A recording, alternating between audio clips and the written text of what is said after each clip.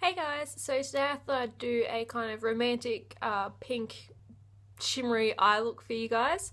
Just something that you could wear every day but can also be used for a special occasion like Valentine's Day or a first date or something like that. So I hope you enjoy. Bye! Okay, so I'm starting off with a clean face and just using Stila's One Step Correct Primer to prime my face. This one has 3 different colours in it to help correct all the kind of gross tones in your skin. So there's one colour for red, there's one for yellow, and there's one for purple.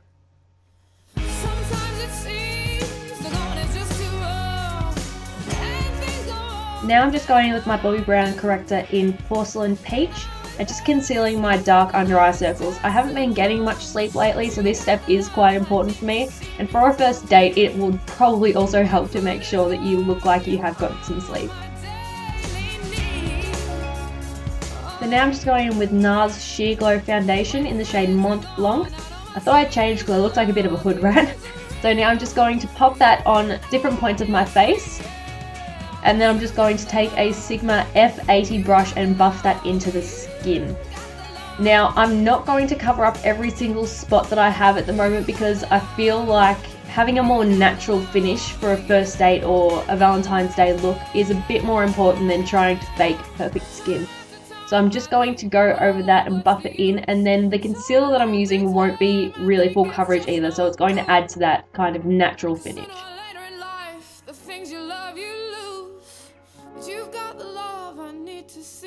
So the concealer I'll be using is the Nars Radiant Creamy Concealer in Vanilla, and I'm just going to pop this under my eyes. Again, it doesn't have too much coverage, so it's not going to be really intense. I'm just going to use it to colour correct some redness on my nose and a few pimples that are peeking through way too much on my chin. Now I'm going to take a damp BeautyBlender and use this to blend the concealer under my eyes. This is a lot gentler than using a brush, and it just makes it appear more flawless.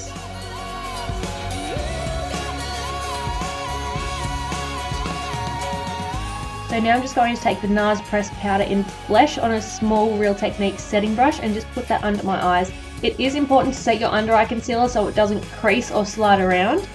And then I'm just going to take a larger Real Techniques brush and just pop a little bit of that on the rest of my face. I don't want a really matte finish for this look, so I'm just using a small dusting of it, not caking it on like I usually would. And now I'm going in with the Nars Bourdin palette. I'm just going to use Laguna, which is the bronzer, to contour my face. I'm using a MAC 130 brush, which is a stippling brush. A stippling brush has bristles that are less densely packed, so it creates a softer kind of blend when you are contouring or blushing or whatever you want to do with the brush. So it's not going to be a really stark line, so it's perfect for this look.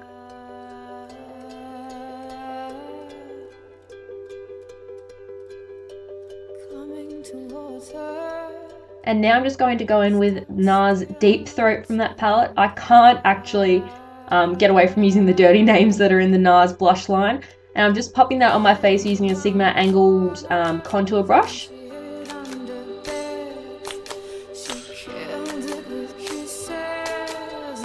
And now I'm going to use the Benefit What's Up highlighter. This is a champagne coloured stick highlighter. So I'm going to pop that on my cheekbones, not too high so that it gets in the under eye area where the delicate skin is. But then I'm going to blend it into my skin with my fingers because it warms up the product and creates a more natural look. You can build this up for a really intense highlight for a night out, but I'm just going to keep it a little bit more subtle today. And now I'm going to take the Hourglass Ambient Lighting Powder in Diffused Light and put that over my face with a large fan brush.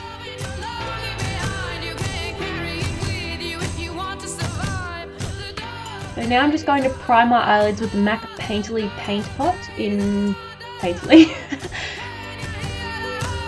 I also did my eyebrows off camera because they just were not working for me the day that I was filming, so I thought that I wouldn't bore you with that routine again. And now I'm going with the Stila In The Light palette, and I'm taking 2 of the neutral shades from that, which is Bear, which is just a cream colour, and Bliss, which is a light brown, and just popping them in my crease to create a nice blending base for the next shade we're going to use. If you use a neutral shade, it's a lot easier to blend on top of it rather than going straight onto a wet base and trying to blend a bright colour like this one from the palette. This palette doesn't have the names on the back, but I am going to find it and put it in the description box for you guys if you're interested. The good thing about using blushes is that you can also use them as eyeshadows. So you don't have to have this exact blush. If you have a blush that's similar, you can use it as well. It's really good to have products that are good at multitasking like blushes are.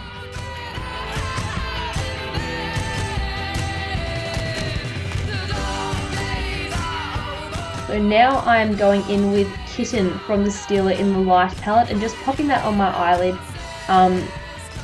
It's just a really nice champagne shade. This is so famous, so famous. If you're in the beauty world at all, you will have heard of this shade, this highlighter, or something from the Stila line with this name.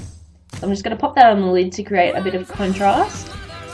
And as I go, I am going to blend this in with the pink that is in the crease to make it a bit more seamless.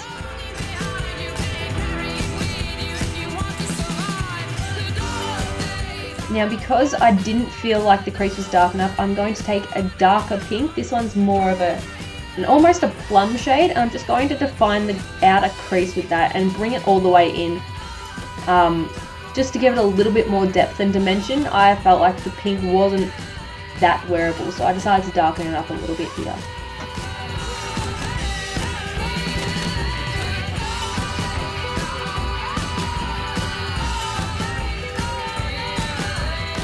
Now, as you can see, the Kitten colour on my lid has faded, so I'm just going to go in with that brush again. I think it's a Sigma E55 flat shader brush. I'm just going to pop that back on the lid and then blend it out a little bit later, just so it has that intensity that we want. So now I'm just going to go in with the Benefit They're Real mascara. I didn't realise until I'd started using this, but it had actually almost completely dried out in the tube. So it didn't really do anything for my lashes on this day, and my lashes are quite long naturally, so for a mascara not to be able to emphasize that was pretty crappy. So I'm just going to go in and coat my bottom and top lashes with this one.